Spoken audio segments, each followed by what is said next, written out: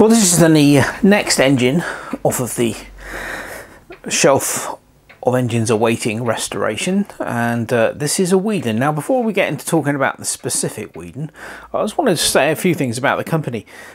If you subscribe to my channel and watch my videos, you'll have noticed that I do cover quite a lot of Weeden model steam engines. Well, there's a couple of reasons for this. I really like them. That's one of the main reasons.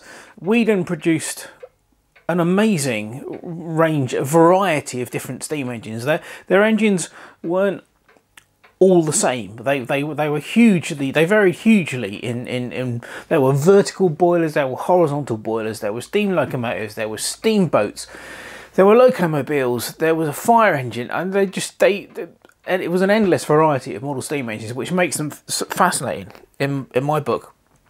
And secondly, they were a prolific manufacturer of model steam engines. They started in the late 1800s and went all the way through until I think the 1950s. And there's over 100 different models in the Weeden collection that I know of. There may be more. So this is the reason why there are quite a lot featured on my channel, and I have quite a few in my collection. Now this beast is a Weeden 49. These were made first made in 1898, all the way through until 1926. It's a beast. I mean, there's my hand. This is a huge boiler on this thing. This one is in, as you can see, quite a poor state. They're mess fired. They use this, what they call this safety door. So there's a little door here where the meth's burner is actually, it's all loose and floppy because the rivets come loose, but basically the burner is held on the door like that. You can pop the burner out of this ring, which is the bit that's riveted to the door, so that's going to need some attention. But despite the fact it's in a bit of a state, it's pretty much all there. There are a few things missing. Obviously the smokestack, there should be a dummy governor on here. Levers for the whistle and the whistle top and the regulator valve here are missing, and it should have two flywheels. It's only got one. Also, there's some problems in here because the piston rod and rod end is loose and it is not actually connected to the connecting rod. So that's all going to have to be stripped down and taken apart. And as you can see, there's been some sort of a very messy repair to the top of the boiler here. I'm going to have to try and get all of that off and see what's actually underneath. And it'll have to be de-rusted and paint stripped off and everything. But it's quite a big project. But I'm quite looking forward to getting this thing sorted out, because as I said, this is a massive engine. Really is. Cast iron base, tin plate, firebox. It looks like it's nickel plated boiler. So yeah, looking forward to getting this one up and running. Should be quite a nice engine when it's under steam.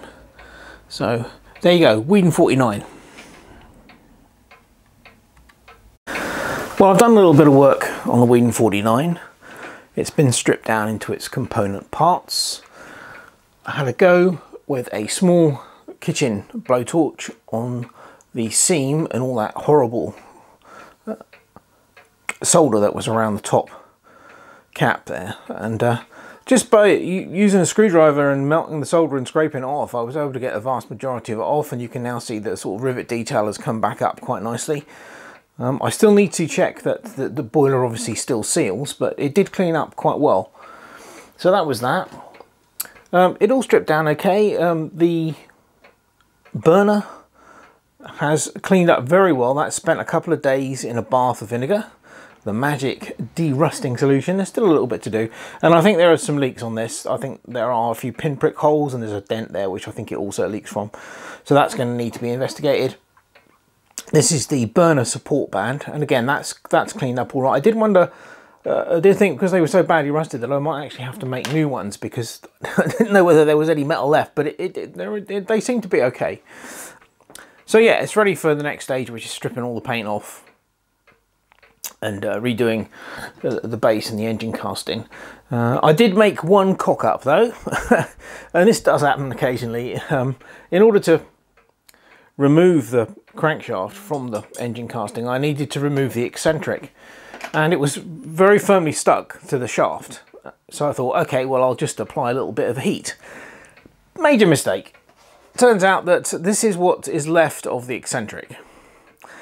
Now, I didn't realise it at the time, but the eccentric must have been cast out of something like white metal, because as soon as I put even the slightest bit of heat on it, it melted.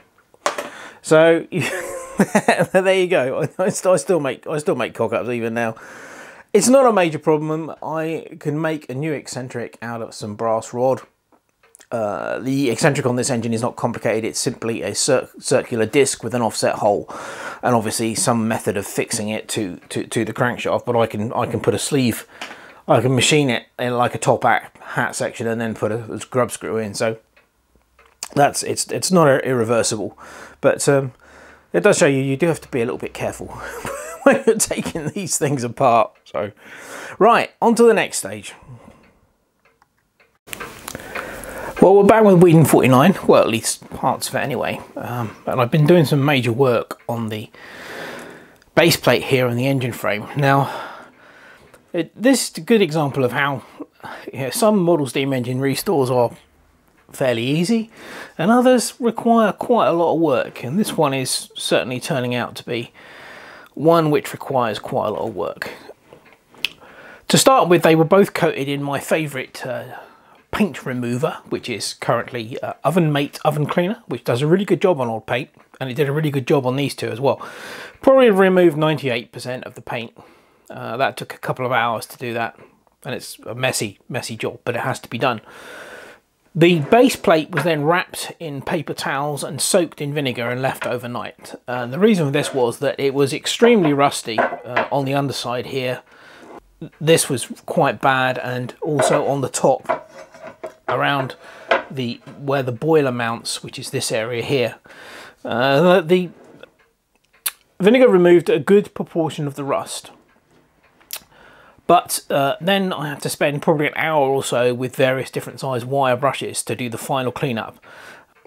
I didn't bother with vinegar on the engine frame because it was too complicated a structure. So basically, and it wasn't as badly rusted as the base plate, so basically this was just paint stripped and then wire brushed to get it into this state. But yeah, it took a considerable amount of work to get it into this state, and it's now pretty much ready for, needs a wipe down, and then it'll be ready for the etch primer. But yeah, sometimes these engines they do require a considerable amount of work. Well, the restoration of the Weeden 49 is proceeding quite nicely. The base and engine frame have been stripped of paint, derusted, etch primed and repainted, and they've come out quite nicely. The boiler's been cleaned up, basically wire brush on the steel part of the base, and then just hard graft polishing up the boiler. Obviously we have another flywheel now. Now, I covered the casting of this flywheel in a separate video. It is very slightly smaller than the original because I had to use the original as a pattern, and obviously you get some shrinkage when you cast it, but it's a hell of a lot better than just having one flywheel. I say it's not quite the same size, but I'm not worried about that. It'll do the job nicely. So yeah, it's coming along. It's coming along really well. So the next job will be to machine up the eccentric, which goes on here, and that'll probably get done today with a bit of luck. What else? Yes, okay, well, the burner. Now, I've had a real good close look at this, and it's pretty much gone. It has rusted through so badly that it literally has got so many leaks. It's not really worth attempting to salvage this, which is a shame. So I'm going to have to make a new one. Haven't quite worked out yet how I'm going to do that, but that's something else that's got to be done. I've got some stainless steel tube coming to make the smokestack out of. The smokestack on this is about the same height as the base here, and it has will have a brass chimney cap on it, so that's got to be made. But other than that, it's pretty much there, really. What else do we need? We need a top for the whistle, and we need a dummy governor, which we don't have, but that can all be sourced, hopefully. Yeah, quite pleased with the way it's turned out so far, looking good. And that's it for now, really. Right, we've got a little bit further with the Weeden 49. It's all back together. I still need to make a new burner. and a smokestack, and we need to source a dummy governor. But apart from that, it's all back together. So let's have a look at what we've done recently. I'll have to zoom in on this.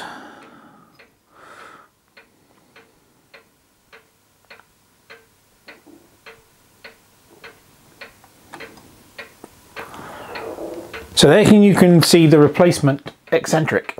Basically, it is a top axe section with the inner diameter here, which is the smaller one, which is the same diameter as the inside of the eccentric strap.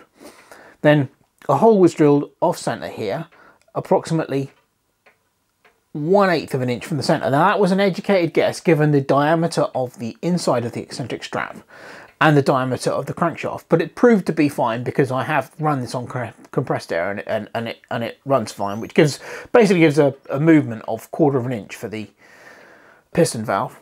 And then a sleeve was machined up to go over the outside, and a clearance hole was drilled through the sleeve, and then a tapped hole was drilled into the smaller diameter of the top hat section there, and that's an 8BA grub screw in the middle of it there.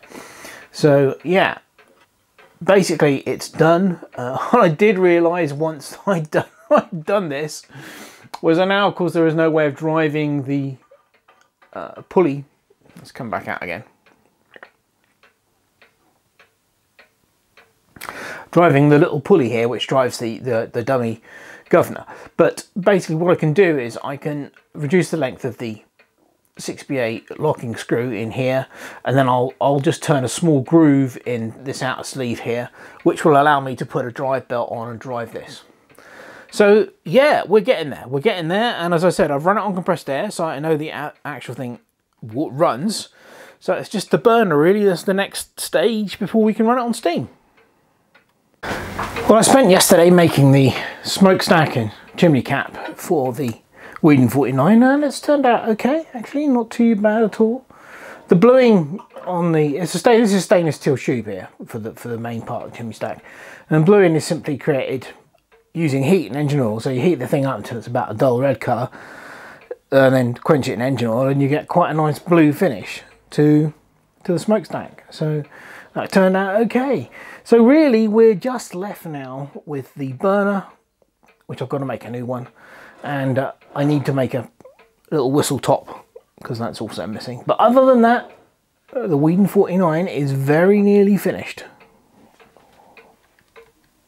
Thought you guys might be interested in my solution to the burner problem. Here's the original, which sadly has rusted through to the point where there is many leaks. So I was scratching my head trying to come up with a solution. And what I've ended up with is this. Now this is an old tobacco tin. Now it's not quite the same size as this, it's deeper and it's not quite the same diameter, but probably very similar capacity. And all I'm going to do is, I've cut a couple of holes in the top, and I'm just going to solder in a couple of brass tubes to make the wick holders. And then I'm hoping that will be as good as the original. And it's, yeah, a fairly simple and easy solution. So I'm going to get on with that now and we'll see. Well, the Weeden 49 is finally finished. It's taken quite a significant amount of work to get it into this state. Quite a bit to make for it. Not least of all the second flywheel and the eccentric. The smokestack and smokestack cap all had to be manufactured, and of course the new burner, which is sitting in its rightful place in the so-called safety gate there. So I did think about painting the burner, but in the end I decided to leave it bare metal because I just think it looks nicer with the blued firebox there. So yeah, it's all ready to go. So the next job is to get it steamed up. Oh, I made the new whistle top for it today, so that's all done. Looking really good. I'm really pleased with it. It came out really well, but it was, as I said, a lot of work. But I've learned a few things along the way, which is always a bonus. So let's get it steamed up. Well, the burners are light. Has been for a while, so I think we'll turn the steam on, see what happens.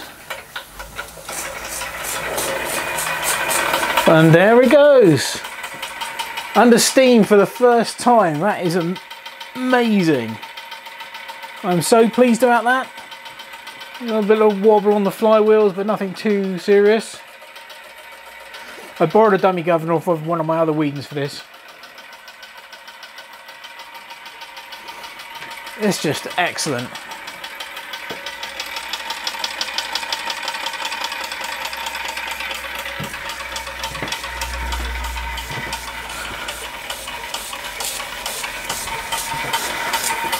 Oh, I'm so pleased about that it actually runs under steam. That's fantastic. Got a bit of a problem with the burner. The original wicks, one of them was really short and the other one was quite short. So I had to put new wicks in, but I only had enough wick material for one wick. So we've actually only got one decent flame in there, unfortunately. But it's just about producing enough steam. Let's turn that off a minute. There we go. See whether the whistle works.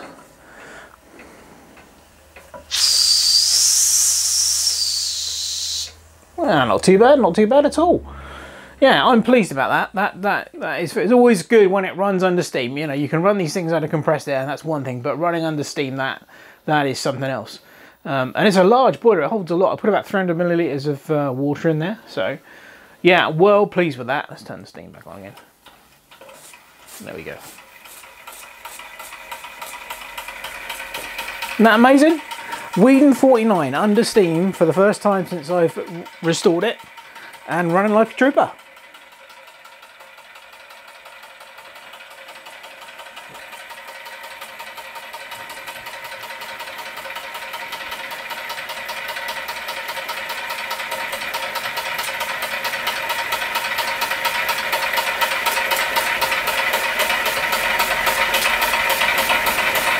Definitely going to need to sort those burner wicks out. And it's just about making enough steam, but as I said, the flames are very low on the wicks. Let's turn that off. I'll open the burner tray so you can see what's going on. Well, I'll try and open the burner to see what's going on. Yeah, so we've got a good flame on this one, which is the new wick, but a fairly low flame on that one. I can't really lift the wick out anymore because it will be out of the meths. So that needs to be sorted. I need to get some more wick, but ooh, let's close that. It is running.